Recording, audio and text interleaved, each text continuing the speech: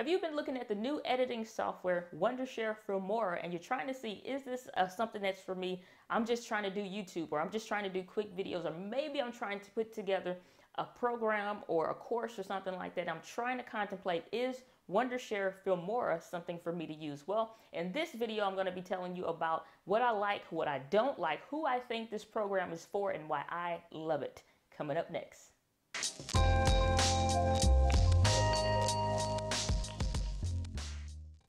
Hey, what's up guys? It's Diana here with the Passion of Business TV, helping transition your passion into the business that you love. And on this channel, I review programs and software like today, and I also do like small tech reviews and things like that to help startup entrepreneurs. So if you're new to the channel, consider subscribing if that's something up your alley.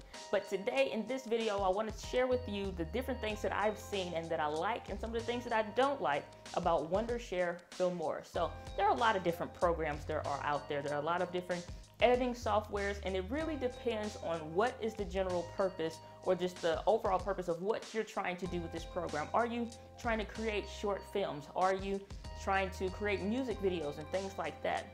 Are you just trying to do something like some YouTube videos and you want to have some great crafty editing? You want something that can give you a little bit more edge than what you have been using, or maybe you're tired of something else. But there are a lot of different reasons as to why you're looking for a new program.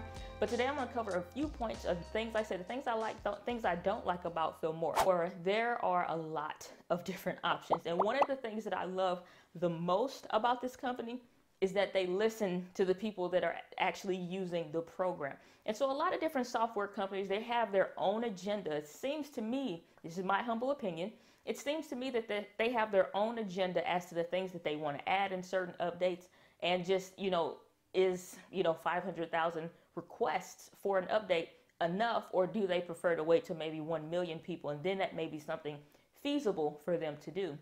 However, one thing that I've seen with Filmora is that it doesn't matter what it is that's being asked. They typically hop on it within, it seems, in my opinion, seems to about 6 to 8 months that change is coming through. And sometimes it's less than that. Sometimes it's been so many people that have experienced the same issue or problem that you have, and they're changing it. So one of those updates that I saw go through was the one about being able to do color grading.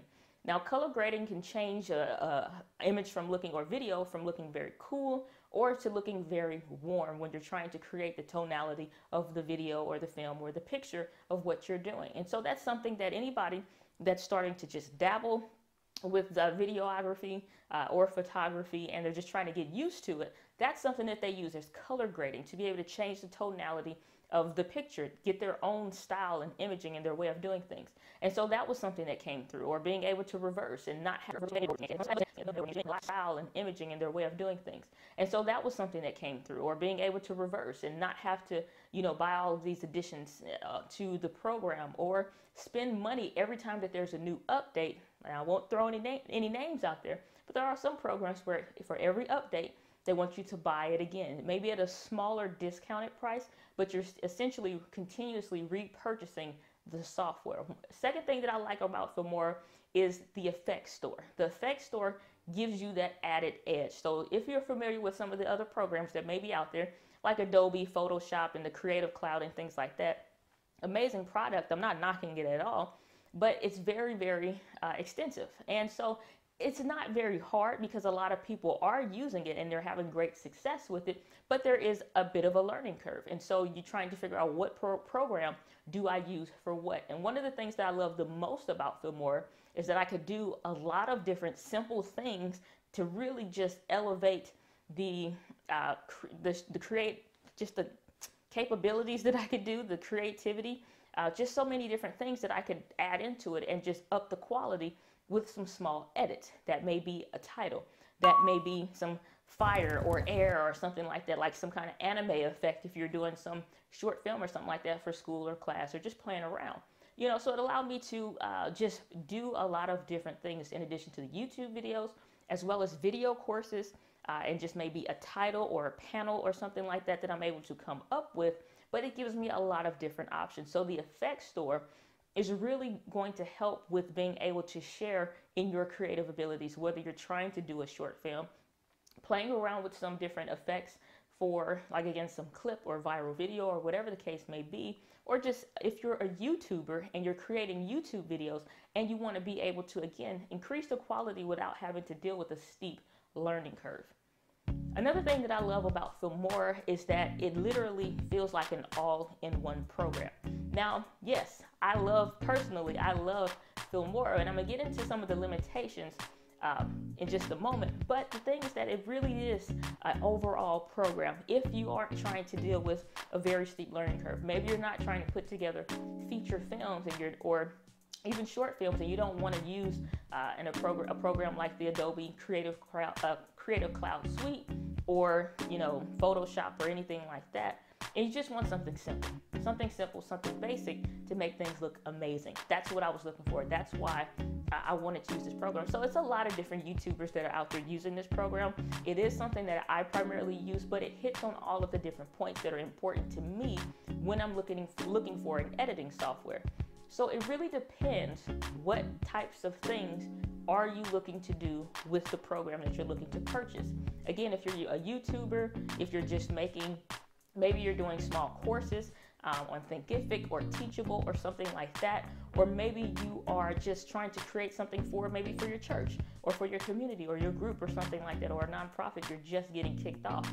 And so you want to start creating some ads or something like that. Maybe start to share just some stories of people that maybe you're helping, get some testimonials and things like that. Have a banner, nice text that comes in, and you're able to say, hey, this is Susan. Susan had this whatever issue going on, and she came to our program, and this is what happened. And, a nice transition into Susan's story, and you're sharing it, and, a nice transition back to you, exit, outro, all of that. That's what Filmora is for. That's really why I love this program. It lets me touch on a lot of different areas and hit on those small cylinders with a big impact, and the learning curve was not very steep at all. Another great feature about Filmora is that it does allow you to do the 360 video as well as the action camera video. And so I think they're still kind of working on the 360 video and those cameras. I'm not exactly sure, but I do believe they just recently had an update come out about it. And if so, I'll link down in the description below where you can find all of that. But they did have one come out for the action camera, and it is superb. I recently picked up a cheap action camera just to kind of play around with it, just to start playing in that universe of video and start to test it out. And so I didn't need another program. I didn't have to switch anything special between my DSLR, my cell phone, or this little action camera, and I could just use the same software and change it, and it works. So let's talk about some of the limitations that I have experienced within Filmora. So Filmora, the one big thing for me has been the audio. Doesn't mean that there's something wrong with it or it comes through poorly, but when you look at the audio bars compared to some other programs, for example, Camtasia, that's the one I have experience using, is that the audio bars are very small. So when you're trying to look for certain peaks, as well as, check just for small minor frequencies in the sound, things like that, it can be very difficult to see it. Now, they do have different skins that you can change from a light skin, which is the way that it looks, versus a dark skin, and try to kind of help with that. But at the same time, and you can even detach the audio so that you can try to zoom in and see it a little bit better. But the audio bar is very small, and so when you're trying to do those very delicate edits to the audio, it can be kind of difficult. So one workaround that I use is just, it kind of feels like by now I'm able to do these edits, and it's okay. I can about tell where I want to do things and where I want to edit stuff and chop this out, add this in, and things like that. So that's one of the limitations that I've seen. So like I said, one of the workarounds that I like to use, if it's very, very fine-tuned within the audio that I need to make, is I use Audacity. Audacity is specifically a free program, and I'll link that down below in the description where you can find that. But it's a free program that I use for my podcast every week for the Passionate Business Podcast, and I can make those small tunes. So if I accidentally sneeze, or if I cough, or if I get too close to the microphone and I have a plosive or a large spike in the audio, then I can really, really zoom in and just get that big spike and chop it out, and then I can blend the audio together. And if I need to, again, I can rip that audio from the video, transfer it over to Audacity, and then put it back. So that's one of the limitations for me that's been a big hang up when I first got started with the program. Now it's not, because I think I record a little bit better as far as the videos, not having to do so many edits and things like that. But when it does come to really wanting to add in something small or just really fine tune something with the audio, I can't really adjust those audio bars like I would want to because they are so small. So I did send in a request for that, because that's another great feature, is that if there is a change that you want, they have a system within the program that you can just submit the request, and they'll kind of let you know, is this something that's in the working? Is this a little bit farther down the line, or will we probably be waiting for another update? Another limitation about Filmora that I kind of don't like is that when I'm editing a video or something like that, I really don't want to have to go and add the video again to the PIP or the picture-in-picture bar. I want to just kind of have two in the same thread. So I don't want to have to find, like if I've edited, if I've color graded, if I've made all of these different edits and changes to the current video, I really just want to kind of copy that and edit over that particular thread, or very easily move something. So you have to put it in the picture-in-picture, which is a whole nother bar. Like again, if I've already currently edited the video that I'm using, I can't seem to grab that already edited version, bring it down and add in something else on top of it. I have to grab the original file that I used and maybe didn't save and bring it down to the picture-in-picture file. So that's something I really don't like, but it's not that big of a deal, because what I have done as a workaround for that is just go ahead and save my current project, and then I can bring that in. Everything's changed as far as the color grading and things like that, or the audio. Maybe I was too loud in the video and I needed to adjust the audio and all of that. And I can bring that edited version down into picture-in-picture, and then it's already that completed file as far as color grading and audio that I can just start using. Third limitation that I don't like about Filmora is that when I'm editing something and I want to make it large screen so I can really check the details on it, or maybe I'm trying to, just make sure the quality is there, it seems to be kind of fuzzy when I'm looking at it. So if I'm taking a video that I just finished editing, it doesn't matter if it's been saved or what have you, if I blow that up to widescreen, it seems to look kind of fuzzy, so I don't want that. I want to see pretty much the finished product in the view window, not the smaller one. I'm talking about the widescreen, and it's just large to cover up the entire computer monitor.